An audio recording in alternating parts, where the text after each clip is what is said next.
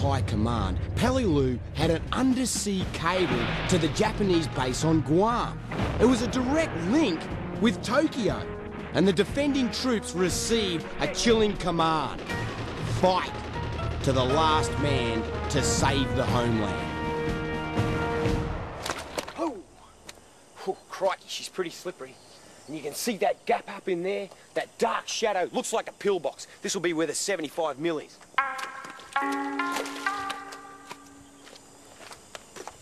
Yep, this is it.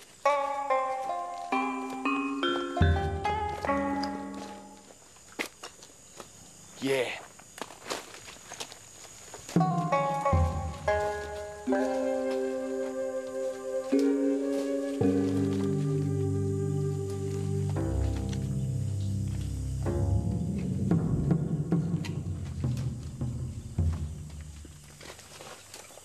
And here she is.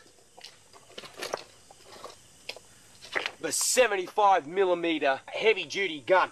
And on the other end of the beach was a 37mm. And so they had the place rigged with a really deadly crossfire. And this is where one of the first landings took place.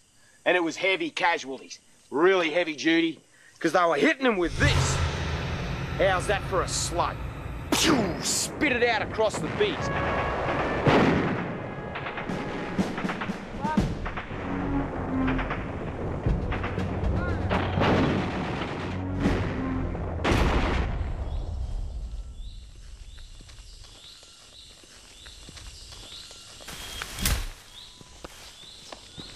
This strangler thing has actually created jail-like bars.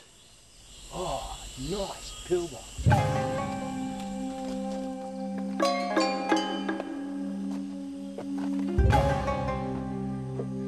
Great fortification. They would have sat in here with a whole stack of guns and ammo, and down there's the beach. So these slots are designed for guns. You can see how they widen out inside the pillbox, so as you've got a lot of movement, a lot of scope, around about 60 degrees or more, that they can point their rifle out and shoot. And yet from out here, it's solid concrete with just this little hole, less than a foot by 6 inches, pretty hard to hit that target. The new recruits from boot camp and the hardened veterans of 2 years of fighting across the Pacific are fighting an invisible army of 10,000 Japanese soldiers burrowed deep into the earth and behind concrete and rock.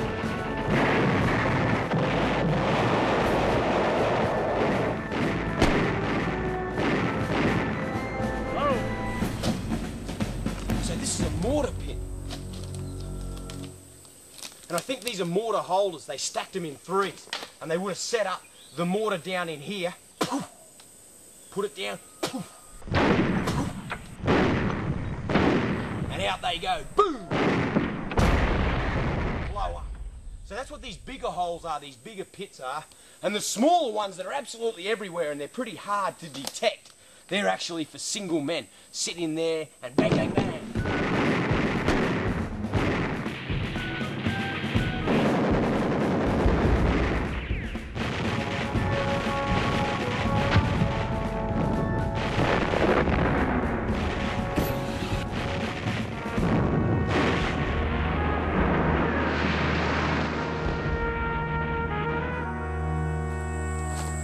This is the entrance to the very famous 1,000-man cave. There was nearly 1,000 Japanese soldiers died back in here.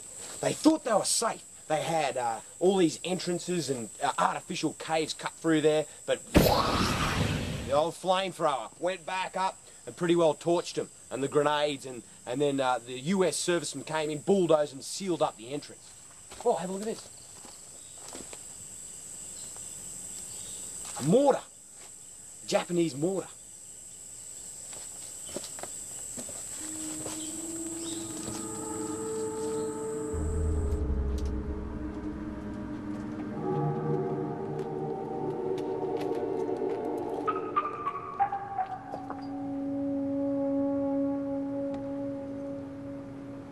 Stay low and start moving forward in this direction. Only 200 of the enemy are captured. Push it right as you go. And orders was sent direct from Tokyo to keep fighting, resist fiercely to the bitter end. You see these holes? This is where those big land crabs live. They just pull back under. The place is littered with them. Look at them all through here. Hey, hey, hey, hey. Look at this. It's a landing vehicle.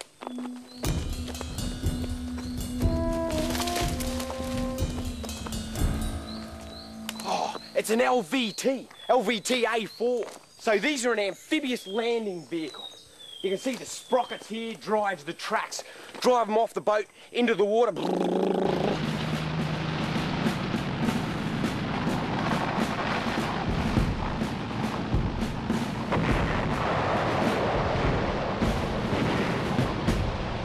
Hit the land, tracks dig in, across the land, up the beach, onto high ground. Would have been big gun sitting out the front here.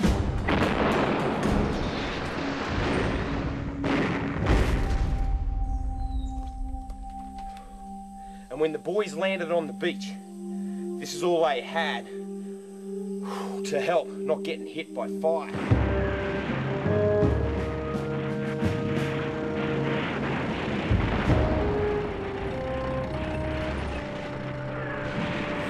This whole area is littered with bones. There was some heavy engagement between the Marines and the Japanese bag.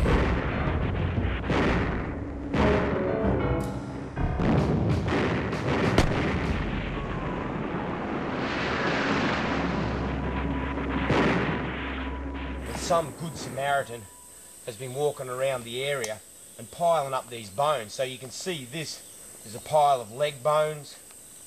Old shell. Oh, here's some skull. Bits of skulls. More leg bones. Old canteen. You see these old shells?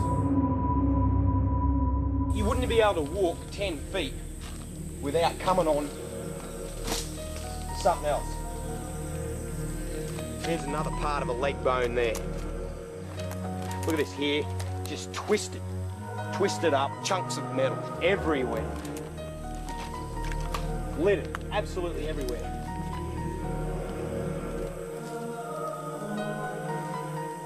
In amongst the land crab holes.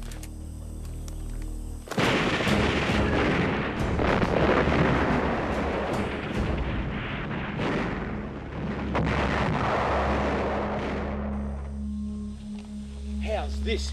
This is an American landing vehicle. They're amphibious. Big 27mm gun here. This area is the famous Bloody Nose Ridge. You can see that whole ridge behind me had no forest, no bush on it whatsoever. Completely denuded. And inside there was over 600 caves holding 10,000 Japanese soldiers. The cliff face becomes an inferno, burnt back to bare dirt. It was the only way to expose hidden fortifications. And there's a huge gun right up here. It's pretty big. Looks like around I think it's a 200mm Japanese anti-tank gun. So this is it. This is the famous Bloody Nose Ridge. Woo! Check this out. Look at this. Here we are. Oh man. Imagine what it would have been like. Imagine.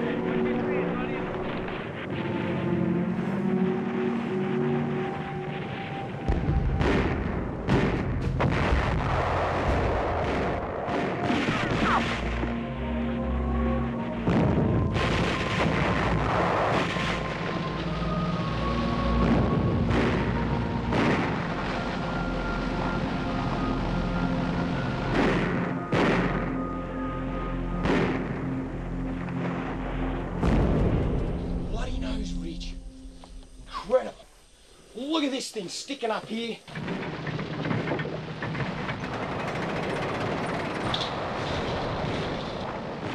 You can still see the rifling down inside the barrel.